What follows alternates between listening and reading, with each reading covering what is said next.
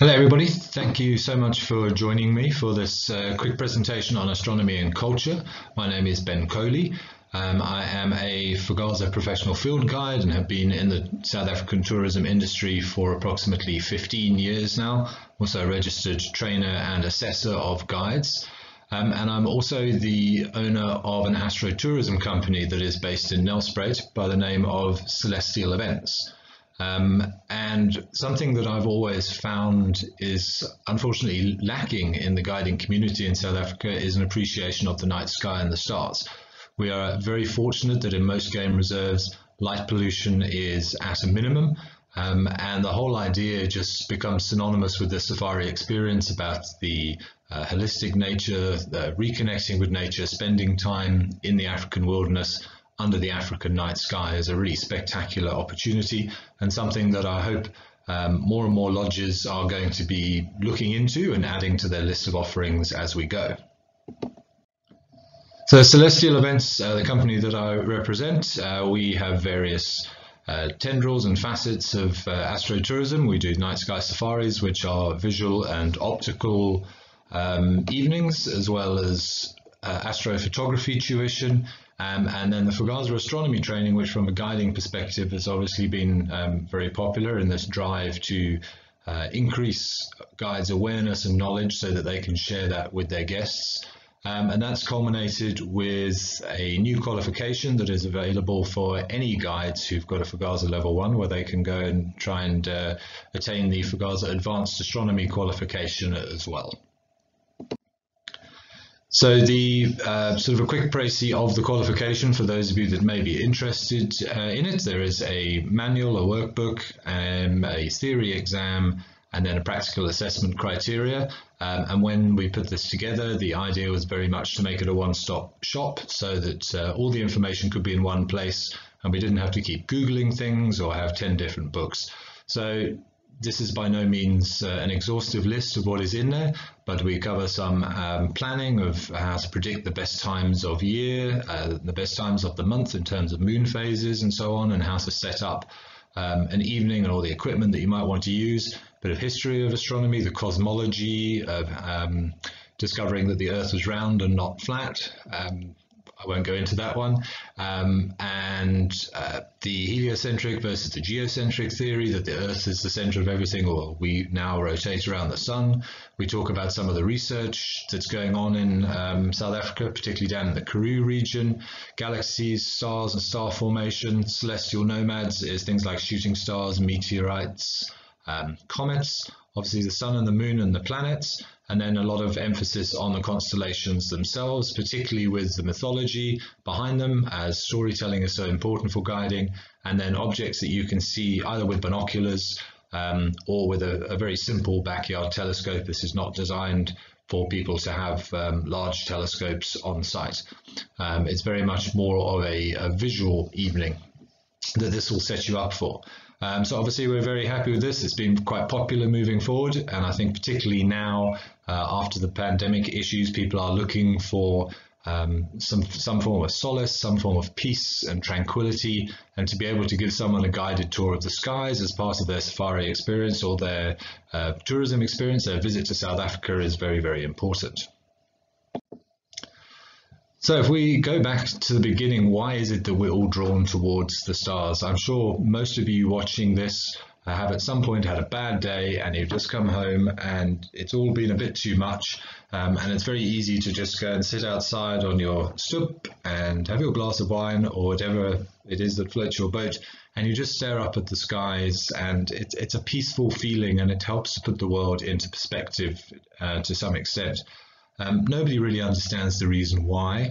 I think a lot of it's to do with just how busy the world has become, how overpopulated, how reliant upon technology. And there's something deep within all of us that is trying to get back to our roots. And this sort of ancient connection, whether it's in our DNA, whether that's romanticizing it, it doesn't matter. The simple fact is that astronomy is pretty much the oldest science in the world. And since mankind has had the intelligence to do so, we have been looking at the stars to understand our world. Take these bushmen here, I'm not sure whether this was taken in the Kalahari, but you can just see there's no point of reference. So how do you construct a society? How do you live your daily life if you have no point of reference? How do you predict things? And it didn't take them very long to start looking at the stars and start recognizing the motion of the stars night after night after night. It was there's a cyclical process there that allowed people to start predicting when things would happen and when certain conditions would occur. Okay, so as we said, no point of reference for the early people that walked our lands. So, as I said, they look to the heavens in order to understand their world. So what does that actually allow you to do? Well, if you can understand the motion of the stars and you start realizing that you see the same objects again at the same distance apart from each other, or the same time apart that it happens, you can start seeing or start being able to predict when certain things are going to occur. The sky seems to move. The stars and the planets rise in the east and then set in the west, just like the sun does, just like the moon does. So whatever you see just after sunset in the east, if you monitor the sky's movement throughout the night, you will see the sky will rotate, and those constellations will climb higher into the sky before setting in the west, just like the sun does every evening. But of course, it's important to understand that the sky only seems to move. And you could think for early people, this is a very difficult concept to get their head around, that what we now know, of course, is the sky does not move. It is the Earth turning that therefore gives the impression that the sky is rotating above our heads. If the Earth didn't turn, we wouldn't have day and night. But it's a very difficult concept to expect early people to understand that the big rock that they're standing on is actually spinning in space. I mean, that was a huge psychological barrier for people to get over. So remember, it's the Earth that is moving and not the sky. Okay, so in terms of understanding those stars, well, it's important that you understand the motion of the stars, and the poles of the Earth are pointing at specific areas, and it is around those areas or those points that the whole sky seems to rotate. So in the northern hemisphere, it's very easy. You can look at the North Star, which is known as Polaris. So if you're standing on the North Pole, Polaris will be directly over your head. And the whole sky will just seem to rotate around it, and Polaris will stand motionless throughout the course of the night. In the southern hemisphere, unfortunately, we don't have a South Star. We have to look for little patterns of stars using binoculars. It's actually very difficult to celestial align a telescope or a camera to the southern celestial pole, because it's very difficult and you have to kind of guess where it is. But we will use the Southern Cross and other objects in order to do that. Now this you can see here, this motion of the night sky was actually taken out in Namibia, and this is about 500 photographs taken throughout the evening, which was then processed and made into a time-lapse video. And you can see that the South Celestial Pole is right here.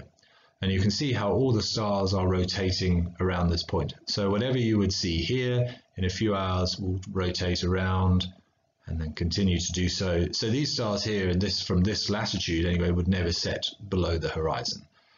So this is the point at which the South Pole is pointed at in the sky, what we call celestial south. And as I said before, one of the easiest ways to navigate the night sky and to find out your location, which is very important, especially for the early people, again, from a cultural perspective, before the days of GPSs and compasses and maps, people had to use landmarks, and the easiest way to do that at nighttime was to look at the stars.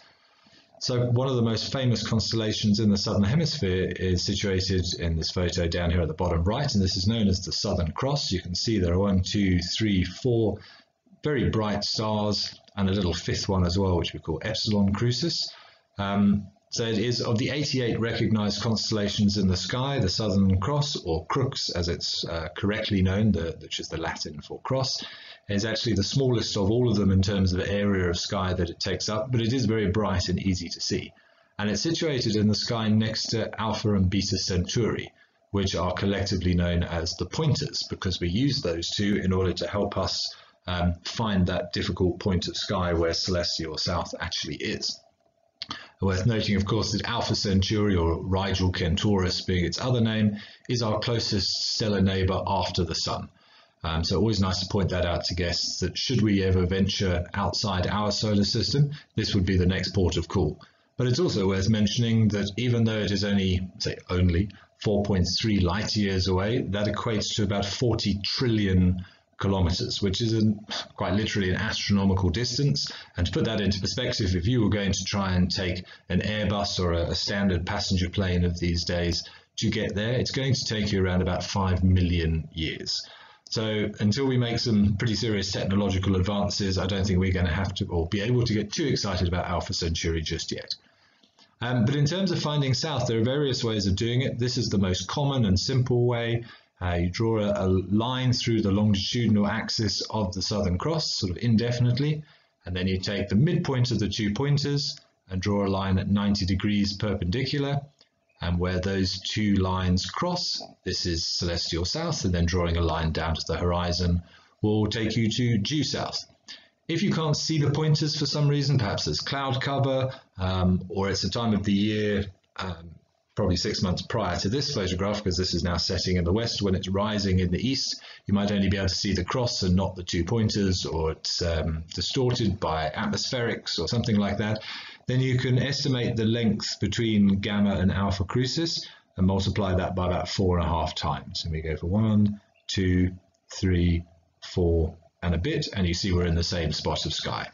There is a third way of doing it, which I can't show you on this photograph, but the ninth brightest star in the sky, which is called Achnar, is just over here, sort of would be off the screen, but on a very similar line that the Southern Cross is orientated to.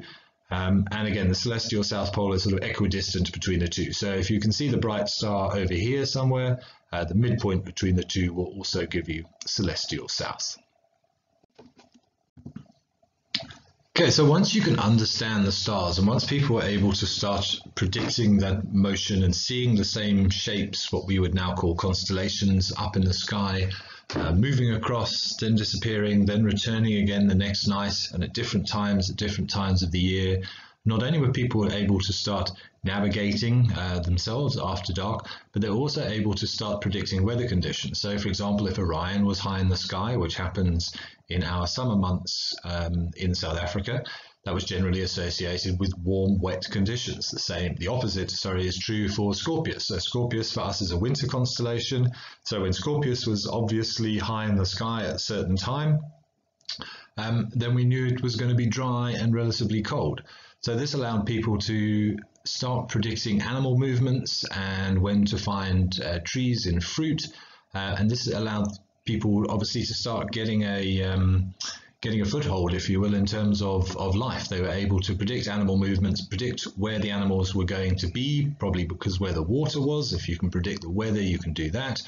And that just made things a lot simpler, and people started to understand their world a little bit more. And then obviously jumping forward quite a few years in terms of civilization history, we get to the time of the pastoralists, and when people started farming and growing their own crops, then definitely knowing at what times of the year you were going to get certain weather conditions was very beneficial. When are you going to plant, when are you going to reap, when are you going to sow, when are you going to harvest. We didn't have clocks, we didn't have the right terminology for understanding this back when this first began. But by looking at the stars and where certain stars were at certain times in relation to the sun or the moon, for example, people were able to start understanding how to best utilize the world that we lived in.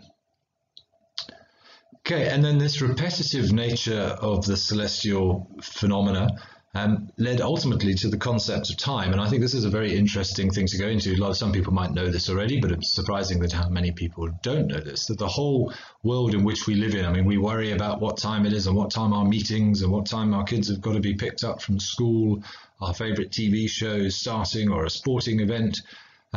Yeah, we have watches and clocks and our phones to do that now, but all those concepts had to come from somewhere, and most, if not all, concepts of or origins of time come from people watching the stars. So I keep saying that they had to know, or they were able to recognize certain stars in certain positions at certain times. And when I use the word time, obviously there wasn't really time back then, so that's a difficult concept to wrap our heads around.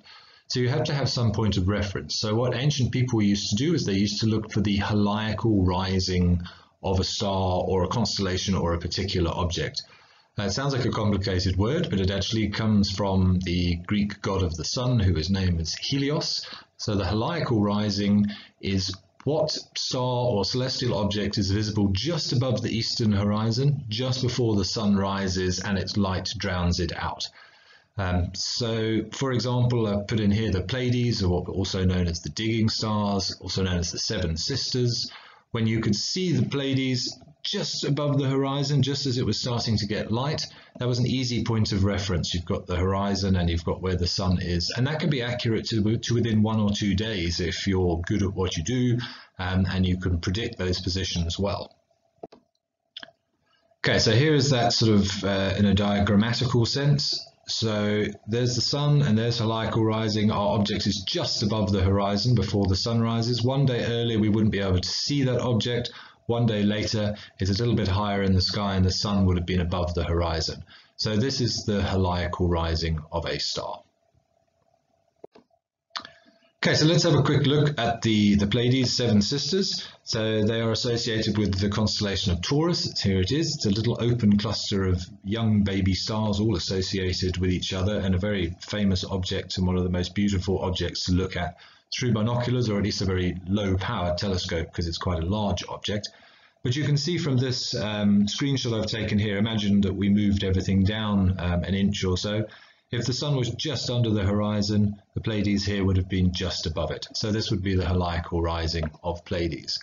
Now, to the Bushmen, they saw this little group of stars as ostrich eggs, because this also coincided with the laying dates of ostriches, which for those Bushmen in the Kalahari and out in the Namib region, ostrich was a very good source of food, and an ostrich egg itself, of course, was a wonderful source of protein as well.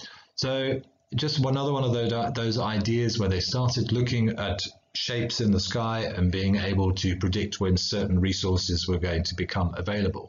And ultimately, that's the origin of a lot of the stories behind the constellations, is that how did that benefit, or how did the being able to see that star or those collection of stars benefited the world and the society, if you want to call it that people were living in. So to a lot of the African communities, the Pleiades are known as the digging stars. And again, that's on account of their heliacal rising that used to happen sort of around the June-July time, so coming to the end of our winter, moving into spring. So it was a time when you saw the heliacal rising of the Pleiades. It was a time to start digging the fields and getting ready to plant crops, because spring was coming, and that would be the best time to plant your seeds because good conditions are coming in that regard. And in some African cultures, for example, your age and the start of the year was represented by the heliacal rising of the Pleiades. It became quite an event. So it didn't matter when your birthday was, you were the number of years old that there have been the number of heliacal risings of the Pleiades. And so this has been one of the most famous small collections of stars in the sky, and there are multiple stories from multiple different cultures that all include this little group of stars. Okay, so celestial objects and their motion, particularly the sun and the moon, are the basis of most festivals on Earth. Now we're talking again more about the cultural side of it. So there are many cultural festivals that are celebrated every year and that generally fall on the same date or very close to that same date every year. Now, one thing I want to avoid doing here, and I obviously recommend to any of people in the guiding community to do the same, is to try and avoid the pitfalls of discussing too much about religion and culture, because those two have been at loggerheads for many years.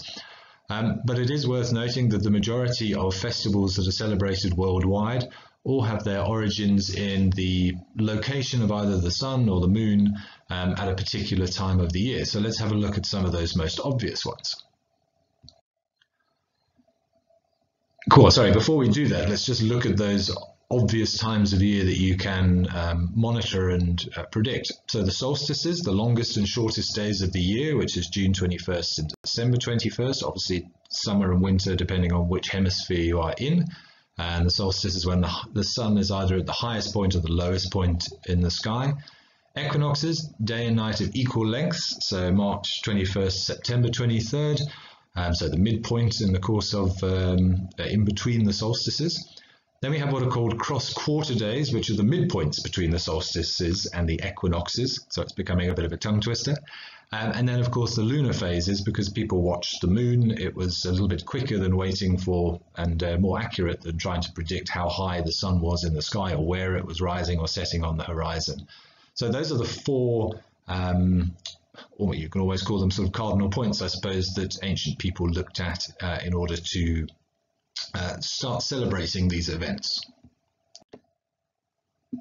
Okay, so we can just see that in a diagram form here. So you can see, for example, the June solstice and the December solstice. Because of the tilt of the Earth's axis, that is why we have our seasons. So in the December solstice, you can see that the southern hemisphere is being angled towards the sun. And if you look over here, that means that the majority of the sun's rays, the concentrated rays, fall on the tropics down here, the Tropic of Capricorn. And so we get a lot more direct sunlight and it becomes a lot warmer. The opposite is true in the northern hemisphere, during northern hemisphere winter in December. Because of that tilt and that angle, the same amount of sunlight is still hitting that part of the Earth, but it's just spread out over a much larger distance and is therefore less effective and doesn't give off the same amount of heat and light. It's shorter days and cooler temperatures. The equinoxes, the 2 points in between the solstices. Okay, so Christmas, December 25th, every year, has its origins, we believe, historically, in a pagan festival, which originally was there to celebrate the December solstice in the Northern Hemisphere. 25th to the 21st is not a big jump in terms of that. And of course, don't forget that, as it says down here, calendars have changed over the years. The Earth is has an axial wobble over thousands of years, so calendars now don't make sense to what they did many years ago. So we have to be able to extrapolate this and sort of work backwards. So Christmas is potentially an example of a festival based on the sun's location or the Earth's location around the sun each year.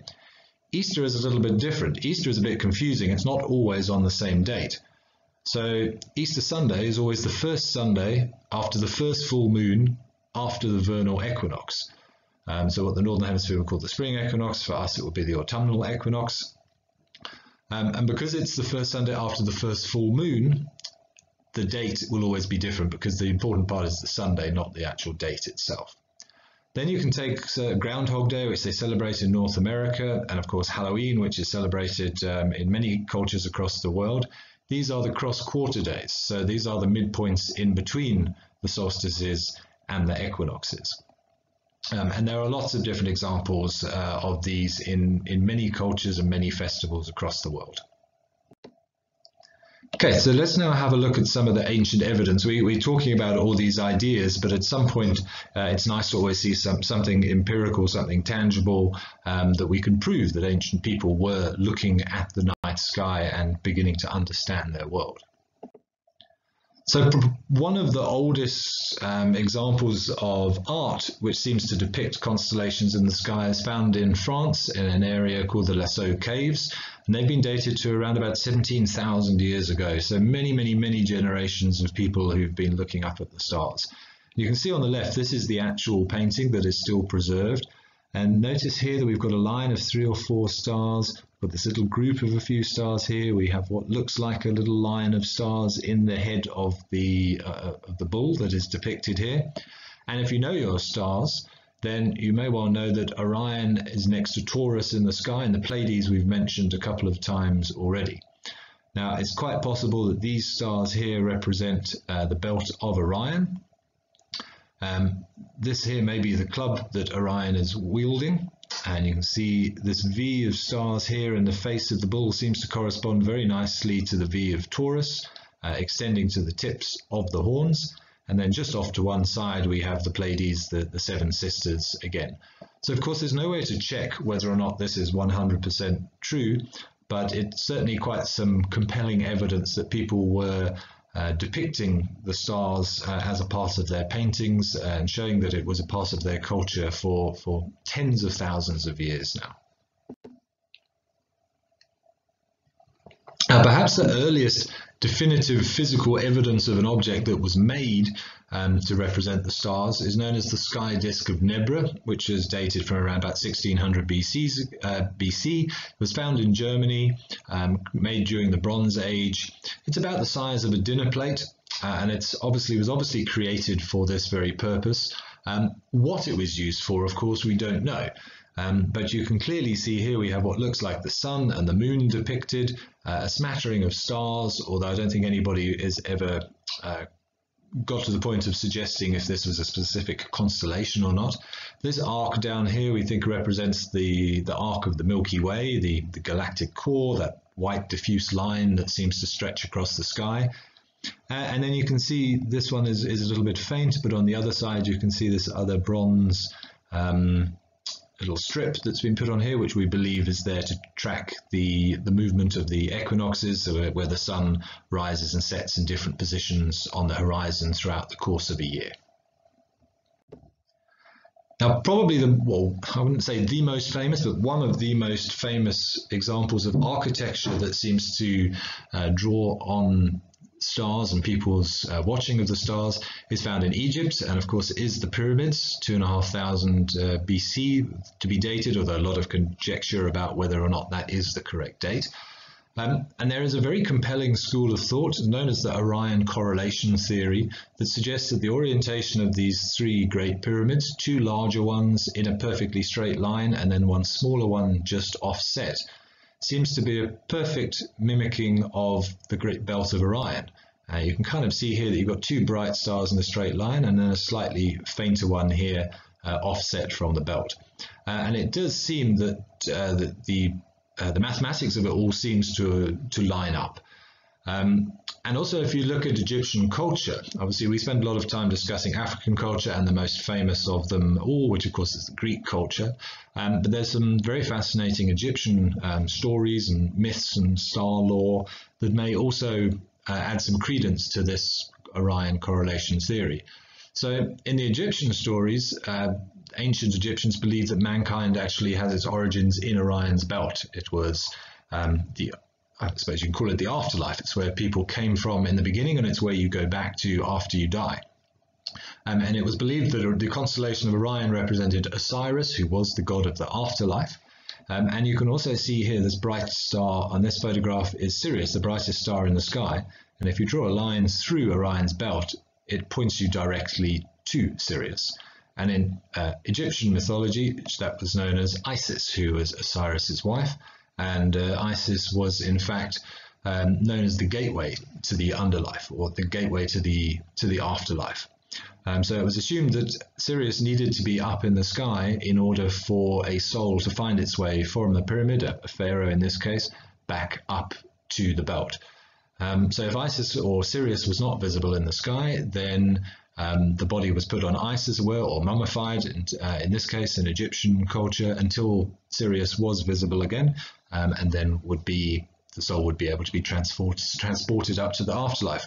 So bearing in mind that Orion and Orion's belt had such an important place in Egyptian culture, it makes perfect sense that they would build some of their most famous architecture after such a constellation. Okay, and it's not just the pyramids of Giza that seem to have this shape, this 1, 2, and then 3, the third sort of smaller one slightly offset. You can see here that here's the depiction of Orion's belt. Here are the pyramids that seem to mimic that. And then the Teotihuacan pyramids in Mexico also seem to have the same orientation as to these old ruins of the Xi'an pyramids in China. There's also talk of stone circles, a bit like Stonehenge in the UK, up much further north in England, that are also set out in this same orientation. So again, whether it's true or not, we don't know, but it certainly becomes compelling that not only have we got the pyramids, which have a specific connection to the shape of Orion's belt in terms of their culture, but this shape seems to crop up in architecture from various cultures on the other side of the world as well, which certainly I believe is evidence that people have been looking at and recognizing these constellations and these shapes for many, many, many, many thousands of years. Okay, then one that probably deserves a mention as well is found in North America. It was around about 1000 AD, so a little bit more recent. This is from the Anasazi Indians and is in an area known as Chaco Canyon in New Mexico in the United States. And it worked similarly to Stonehenge, actually, which we haven't mentioned here in the UK, but as a solar calendar to start predicting those important times of the years, the solstices and the equinoxes, based on the position of the sun in the sky. Remember that during a summer solstice, the sun is at its highest point in the sky, and vice versa during the winter solstice. And you can see here that we had this line of three sheets of sandstone that had been positioned in such a way that during the summer solstice, the shadow that was cast through these rocks would cut perfectly through this dial, I suppose you could call it, carved into the rock behind it. And at the equinoxes and the solstices, the position of this little shard of shadow would change. And it's known as the sun dagger because of this. Unfortunately, because it was an important site for people and it was a tourist attraction, it has been open to the public for a long time.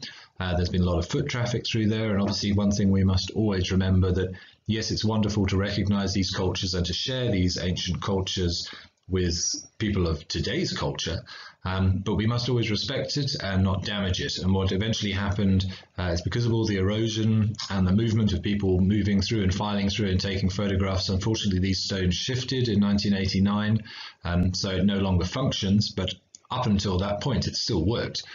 So it's now been closed to the public to protect it. Which is a good lesson to learn for all of these archaeological sites. Wonderful that we have them, but we must always respect them and not damage them. So again, just yet another example on the other side of the world again of ancient cultures and ancient civilizations looking at the stars and celestial objects, in this case the sun, to predict times for things to happen. Okay, now we keep talking about time, and it's something that I think is particularly, or is of particular interest to me, which is this whole concept of time has come from astronomy and people's viewing of the stars night after night. So let's take a year, for example. We know that a year is 365 days, but it was originally based on the length for one celestial object to return to that position again. So the heliacal rising of the Pleiades that we've mentioned a few times, that will only happen again in 365 days' time. People hadn't done the maths by then, but seeing the object in the same place at the same time just before sunrise was the equivalent of a year. Now, months are very interesting. For many, many years, most of the world operated on a 10-month calendar system. It's worth mentioning that, of course, different cultures have had different calendars throughout history, but the most common one that was used in the Western world was a 10-month system. And it was actually only made into a 12-month system quite recently by the Romans. So why did they do that? Well, the Romans had a particular interest in the moon. Full moons were a time of great plenty and bounty and celebrations and festivals. And it was actually Julius Caesar who had spent some time with Cleopatra out in Egypt. When the Egyptians did have a 12-month calendar, that Julius Caesar thought this was a very good idea, and he wanted to align the number of the number of months in the calendar with the number of full moons in the course of a year. Now it takes around about 28, 29 days for the moon to be full and then go through its cycles and come back to full again. So we have 12 full moons every calendar year. Sometimes we have 13, depending on whereabouts the first one of the year lands. But more often than not, we have 12 full moons in a year, which is why we have 12 months in a year.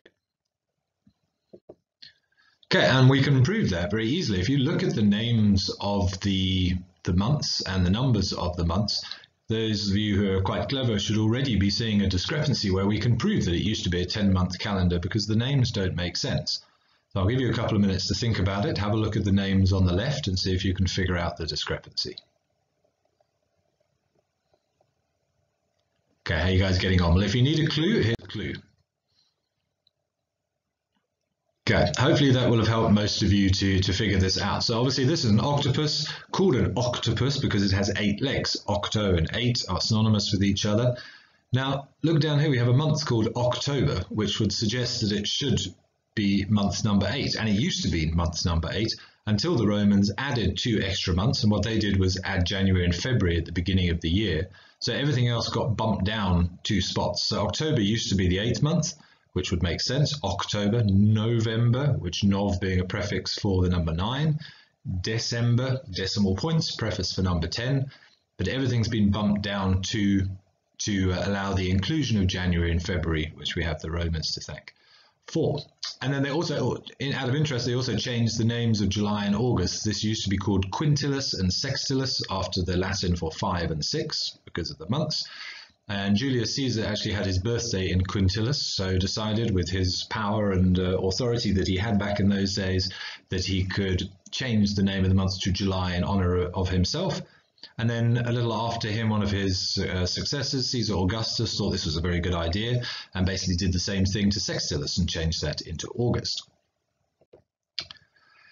Okay, so we've got, and it's worth mentioning also that the year used to begin in March. Now, March, remember January and February were not in existence at this point, so the year began in March, and it was chosen to be March because that was the time of the vernal equinox, the spring equinox in the northern hemisphere, which meant good conditions were coming. It was going to be warm, there was going to be less rain, it was good for your crops and everything else.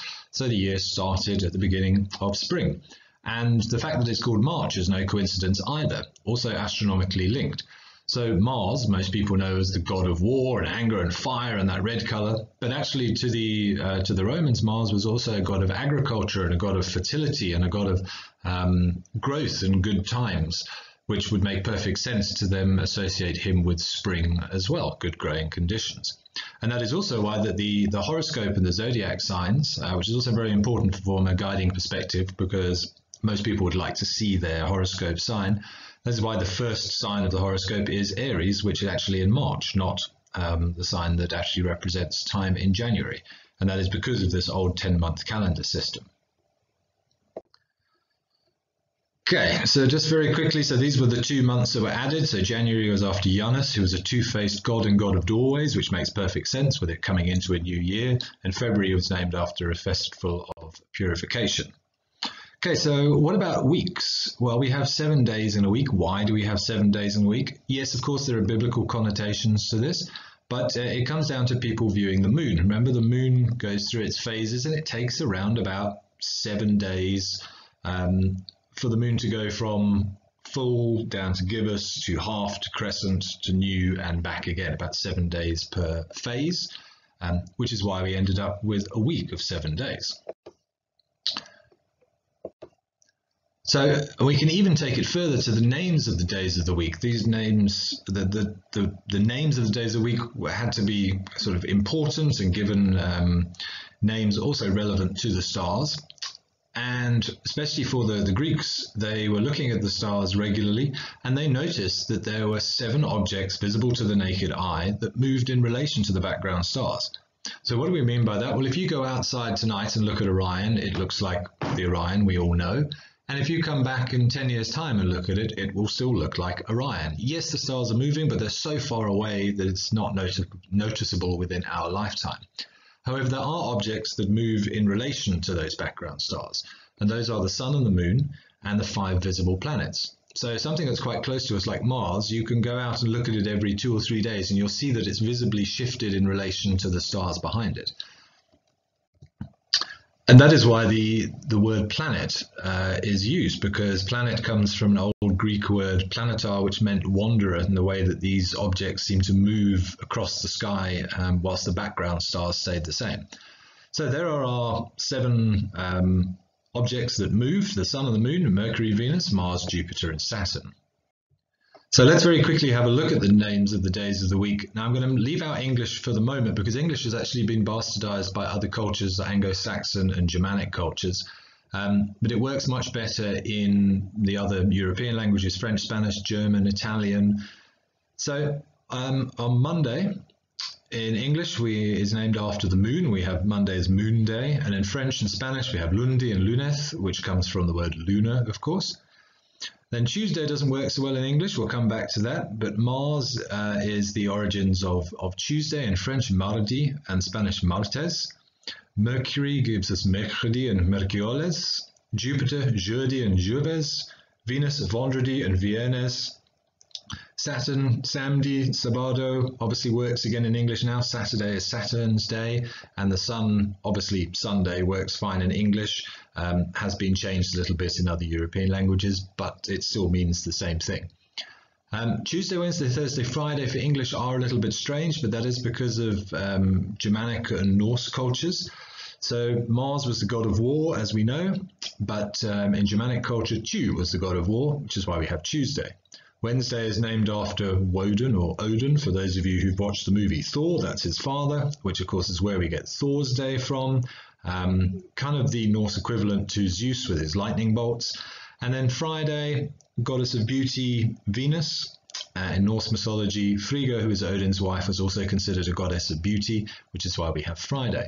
So I think it's very interesting to notice that even the days of the week are named after astronomical influences or astronomical bodies. Okay, so let's talk about the constellations quickly. There are 88 recognized constellations in the sky. That's been designated by the International Astronomical Union. And so different cultures saw different shapes and patterns in the sky, and it became the ultimate storyboard. And that's, from a guiding perspective, hugely important because once you can navigate yourself around the sky and you start learning the different mythologies and the different stories, you can see that you can actually start drawing a picture where you don't just talk about one constellation, you talk about 4 or 5 constellations in the same area of sky, because they all are part of this same great saga that's been played out often in Greek mythology, as those are the ones that are most well recorded. So those Western constellations, it was first documented by a guy called Claude Ptolemy in 150 AD, and a lot of the shapes were already there thanks to the Babylonians and the Sumerians. And the Greeks just then imprinted their stories on those existing shapes, as well as making their own shapes as well. And so we ended up with 48 original constellations, which included the 12 zodiacal constellations, the signs of the zodiac that we know so well. Other constellations, the next 40, were added over years by explorers and other astronomers from different parts of the world. Now, obviously, which constellations that you can see are going to be very much dictated by your latitude. Remember, it's the Earth that's moving the whole time, and we can't see around corners. So if you are based in the southern hemisphere, we've got access to these constellations here. But there is no way that somebody in the northern hemisphere is ever able to look around the curvature of the Earth and see these constellations. So they're what we call circumpolar constellations, and only visible from certain points of the world. If you're on the equator, you can see the majority of all of them. But if you're in the southern hemisphere or in the northern hemisphere, there are going to be certain constellations that you're just not privy to. And the same is true when we view the moon. So depending on which side of the Earth or which half of the Earth or hemisphere of the Earth you're viewing it from, you're either viewing it from the top down or from the bottom up, and your perspective will make it look upside down. So if you're in London or New York and you look at the moon, it'll be this way around from Johannesburg or somewhere in Australia and Sydney, and look up at the moon will look upside down. The easiest way to think about that is sitting opposite one another at a dinner table. For you, your knife and fork and spoon and everything is the correct orientation for you. But to the person on the other side of the table, everything looks upside down, although their stuff looks the correct way round, and vice versa. So it's just a question of perspective. Okay, so these seasonal constellations are important for guides to know, and that's why it's important, certainly when we do our astronomy training, we try and recommend that we do refresher training every 3 to 4 months, because guides will often be doing a little night under the stars at around about the same time of the evening. And you can see that depending on the time of the year, because the Earth is going around the sun and as different constellations become visible, it's a very, very different sky, and it's important that a guide learns that sky and doesn't get too confused. It happens to the best of us, but it does take a little bit of practice. So here's an example. What have we got here? 9 o'clock on the 20th of June. You can see we've got Ophiuchus, Scorpius, Sagittarius. These constellations are sort of dominating the eastern sky as they're rising. If we look at 6 months later, 9 o'clock on the 20th of December, we can't see any of those constellations. The sky is now dominated by Orion, Canis Major, what else have we got in here? Lepus the Hare, Gemini is just rising down here. So none of these constellations here are visible here at all. And again, that's just understanding the motion of the sky and knowing what constellations are going to be visible at approximately that time of year. Okay, we can't really not discuss the zodiac constellations, the birth signs, or whatever people want to call them these days. But those 12 constellations were given particular significance because during the course of the year, excuse me, the sun would pass through those 12 constellations.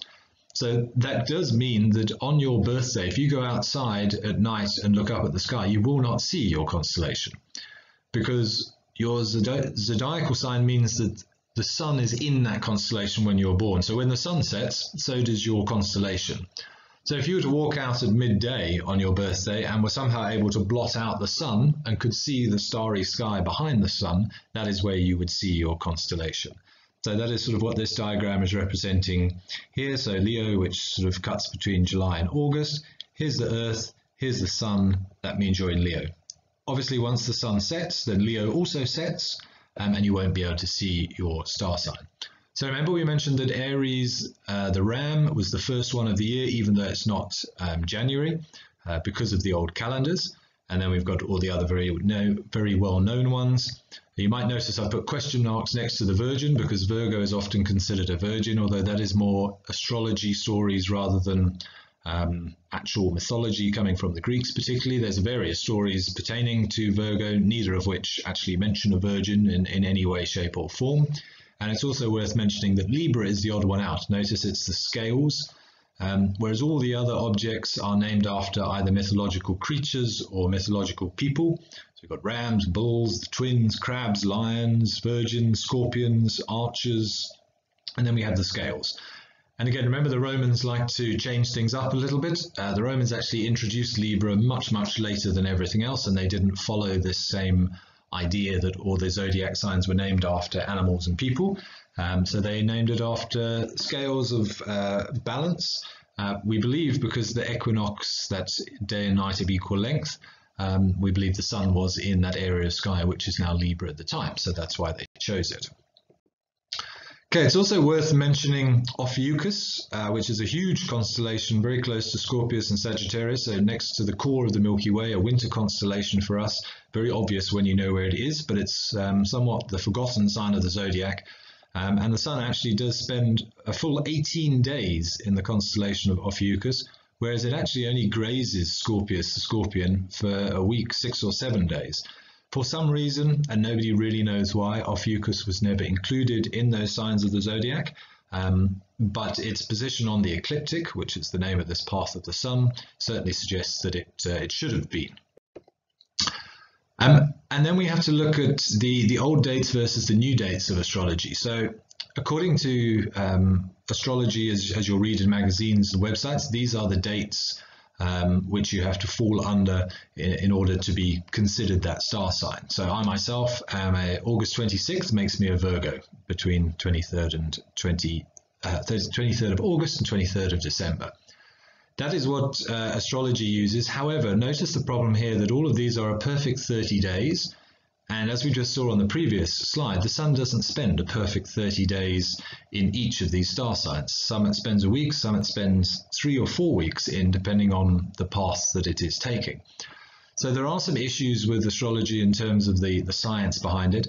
These here under where it says new dates are the actual dates that as of today where the sun is on any given date. So if I take my birthday again, August 26th, which officially makes me a Virgo, August 26th, you can actually see the sun is actually in Leo. So by strict definition of today's calendar and today's position of the sun on the earth, I would actually be a Leo. And if you were born between the 29th of December and December the 17th, you would actually now be an Ophiuchian. And there are websites and horoscopes that now sort of respect this, and you can actually find a horoscope if you do happen to fall within this sort of 3-week period. Just something nice to discuss with guests if needs be. Okay, quick thing on star names. I know a lot of people worry about the names of stars, and it's a bit like having to learn Latin names for organisms. It's a bit complicated, but just like with those Latin names, if you actually see what the name actually means, it will make a lot more sense. So just a few examples of some of the Greek star names. We've got Antares, the big red supergiant in the constellation of Scorpius or Scorpio. And Antares actually means the anti-Aries, the rival of Aries or Mars. Why? Because Antares is red in color, Mars is red in colour, and occasionally, because of its point on the ecliptic, that path that the sun and the planets seem to move across the sky, you have this big red star next to the big red planet, god of war, and the Greeks thought it was a bit cheeky for Antares to be so close to Mars in the sky and also be red, so they labelled him the rival of Ares, or the rival of Mars. Sirius, the brightest star in the sky in Canis Major, means scorching, probably because it's the brightest star in the sky, and its heliacal rising, when it was visible on the sun, on the horizon, just before sunrise, also happened at the height of summer, so it was believed that the combined light and heat of the sun and the brightest star in the sky is what gave us the middle of summer. Procyon in Canis Minor means before the dog, because Procyon rises before Sirius, which is also known as the dog star. And we've got Arcturus, the fourth brightest star in the sky in the constellation of Boötes, which means the bear herder. And that's, I haven't got time to go into it now, but there's a very interesting story about how the Earth is actually being rotated by the great bears Ursa Major and Ursa Minor, which we can't see here in the southern hemisphere, but they are being driven by the bear herder, which is Boötes, and the main character of which is is called Arcus, represented by Arcturus. And then, of course, the Arabs also have had their say, and they've named many stars up in the sky. Let's take Orion, one of the most famous constellations of them all. And if we look at some of the main stars in the constellation of Orion, we've got Betelgeuse, again, very famous, huge red supergiant star, which means armpit of the central one. Then we've got Rigel over here, the brightest star in Orion. A lot of people think that Betelgeuse is the brightest star. It's not. Rigel is the brightest star, which means foot of the giant. Rigel as a prefix means foot, and Alpha Centauri, our closest star, I think I mentioned earlier in this presentation, is called Rigel Centaurus, and actually represents the foot of the centaur, which is the mythological creature Chiron, who's very important in Greek mythology, represented by the constellation Centaurus. So wherever you see Rigel, that's referring to a foot or somebody's foot. Safe down here means the sword. The only other one of the four main stars I'm not mentioning here is Bellatrix, because that's actually a Greek name. It's a Greek name for a huntress, which makes sense with it being Orion. And then look at the three names of the belt stars, Mintaka, Al-Nilam, and Al-Nitak, which are Orion's belt here. All basically mean the same thing, referring to a belt of some description, a belt, a string of pearls, and a girdle. Okay, I think it's important to mention, just in terms of learning the constellations, that there are strict boundaries now around all of the constellations, so that anything that falls within this boundary, for example, is all part of the same constellation. The reason I bring this up is because in order to learn a constellation, you have to have that sort of pattern recognition in your brain. You need to be able to see a certain shape, associate that shape with the story behind it, and that's how you're going to learn. But there is no hard and fast rule to say that if you're looking at the constellation of Virgo, you must draw this shape. It's not a dot to dot where you have to draw from here to here to here to here to here to here. Nobody says there is a right and wrong way of doing it. So ultimately, as long as you look at this area of sky and you call it Virgo, then however you draw your lines and what shape you see is irrelevant. If you see a banana up there, that is absolutely fine, as long as you call it Virgo and you point in the right direction. And the reason I bring this up is because when you're learning it, most people are going to be using apps these days. But because there is no consistency between the apps, you might see one shape on one app and another shape on another app and another shape on another app. And it's hard enough to learn the patterns in the sky as it is without changing the pattern each time. So my advice to all of you guys is, if you're going to do this, choose an app that you like, that works for you, and stick with it. Learn those shapes. And only when you're very comfortable with that shape can you start looking at other shapes. So for example, here we've got two different representations of the same constellation. So this is Virgo and this is Virgo. Look at the shape of the boundary here. We've got a straight line, a little jink, and then another little jink and a corner. If you look up here, it is exactly the same. We've got a straight line and a jink, and then a jink, and then a corner. So this area is exactly the same as this area, but the shapes within it are completely different. This is the shape I look for when I look for Virgo. If I looked for this shape, I would be very confused and have no clue what I was looking for. My brain can't handle that much.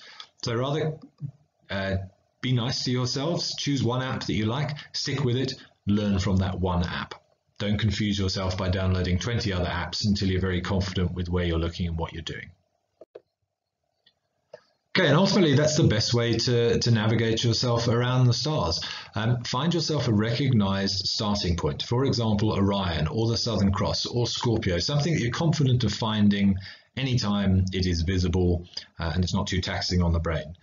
And then you can start drawing lines through certain stars in that constellation and create sort of arrows that will take you to other constellations, and you can start to build up a bigger picture in your head. Best way to do that, as I said, is either by naked eye observation or figure it all out by looking at an app. The two I recommend personally are Sky Safari and Stellarium for Android. Stellarium is also available for free on a laptop. It's a brilliant program. Anybody who's interested in astronomy should download Stellarium, certainly. And then this bottom one is the key. Practice, practice, practice. We're so used to Googling things these days that our brains have kind of forgotten how to remember. And you can't expect to go outside, learn 10 constellations, then not look at the sky again for another month, and then expect to remember where all those things are. You're still looking at pinpricks of light, and you've got to give the brain a chance to draw those lines and create those pictures and be able to recognize them again. So my advice to anybody is that if you're going to go out and learn 3 or 4 constellations tonight, fantastic, but you have to do it again the next night and the next night and the next night. Do it every night for a week, and they'll be ingrained into your memory. And the beauty of this is it only takes 2 minutes. It's not like you have to set aside a huge amount of time. When you're home and you're sitting outside and you're having your glass of wine or your beer or whatever it is in the evening, instead of staring at your phone and checking the football scores or looking at Facebook or Instagram, look up, spend 2 minutes, 5 minutes going, oh yeah, that's that constellation. If I draw a line through here, I get to that constellation. And very quickly, you'll get it clear in your head. Okay, so let's actually look at that in practice. So here is the constellation of Orion in the center of the screen, and we're going to use Orion to help us find various other constellations as we go. So if we draw a line, in this case sort of going northeast through Orion, it takes us directly to Sirius, the brightest star in the sky, and the constellation of Canis Major. If we draw a line through Bellatrix and Betelgeuse through Orion's shoulders, it takes us straight to Canis Minor, and here's Procyon, the 9th brightest star in the sky, or 8th brightest star in the sky. So very easy to find. We've got Canis Major and Canis Minor now. Let's carry on around our sort of clock. If we go through Rigel and Betelgeuse and draw a straight line, it takes us right down to Gemini, the twins, and this is Castor and Pollux, 2 famous stars in the constellation of Gemini.